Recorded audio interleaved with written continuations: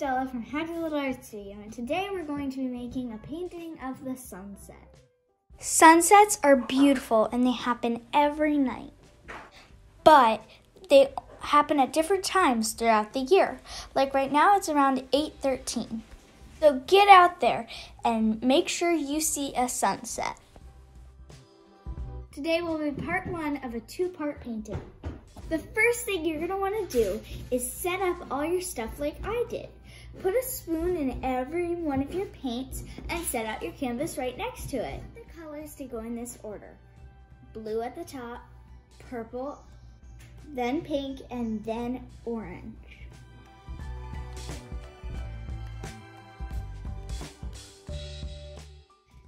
Some artists paint with a palette knife. It makes big globs of paint on their art instead of using a brush.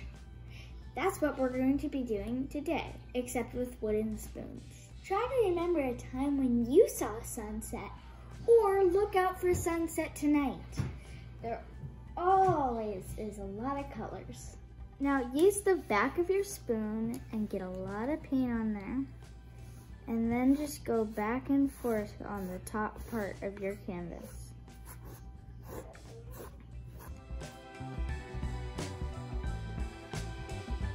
Move up to the purple. I'm going to try and fade some of the purple up to the blue.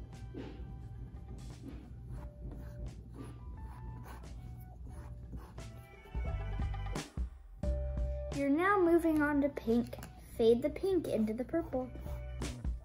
Last but not least, orange on the bottom. Okay guys, I'm going to let this dry for a little while, but I'll be back. I'm done painting my painting. And look how it dried. It's so bumpy and all of the colors are a little bit darker. It's so cool.